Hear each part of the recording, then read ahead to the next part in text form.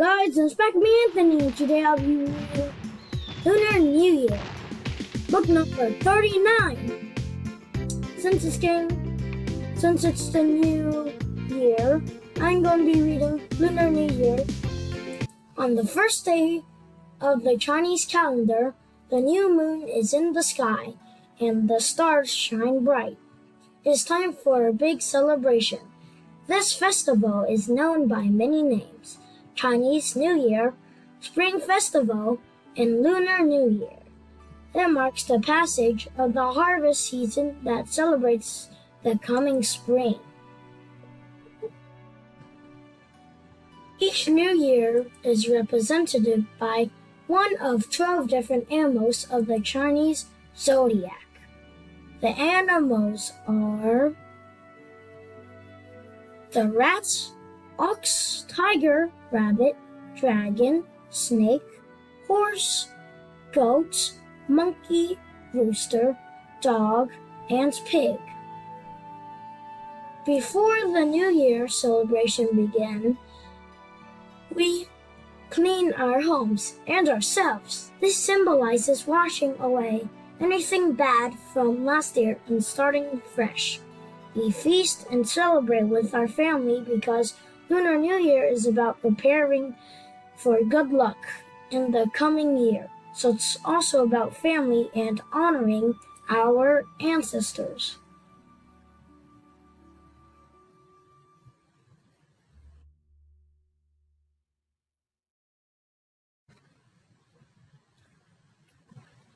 Many of the holidays' traditions come from a very old tale. There's an ancient Chinese legend that tells of a monster named Nian, who had the head of a bull and the body of an ox. Once a year, come out of hiding and scare people.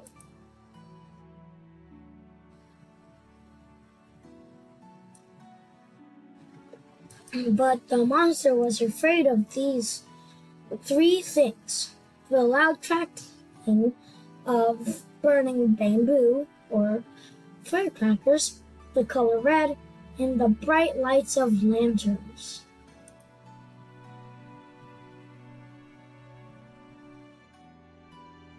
Tonight we light bozu or firecrackers, lanterns, and fireworks.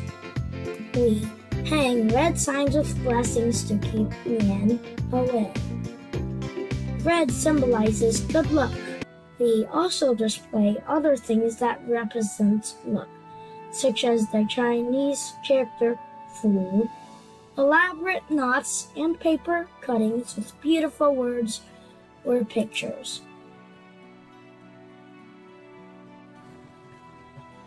The Lunar New Year celebrations last 15 days. During the first days, we visit our friends and family. We stay up all night enjoying the company of one another.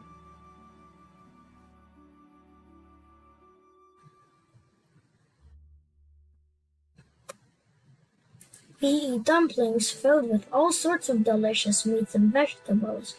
Because the dumplings are shaped like yuanbao, an ancient kind of money, we hope that they will bring wealth and prosperity in the coming year.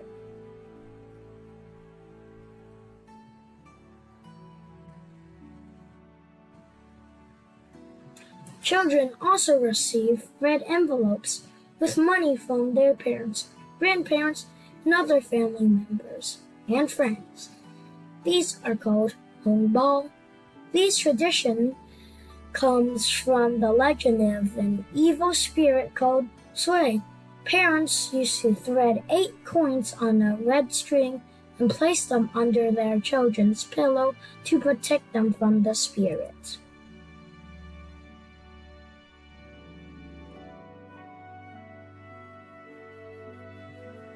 On the 15th night, the full moon returns to the sky, and we honor the end of Lunar New Year with the Lantern Festival.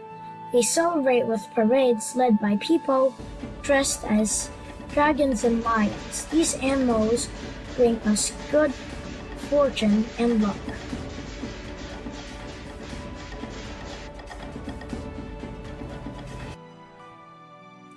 And we gather once more with our friends and family to eat sticky rice balls. This special food is round like the full moon, and it reminds us to live the new year in harmony and happiness. I hope you guys enjoyed this book. If you did, leave a like and subscribe. See you in the next one. Bye!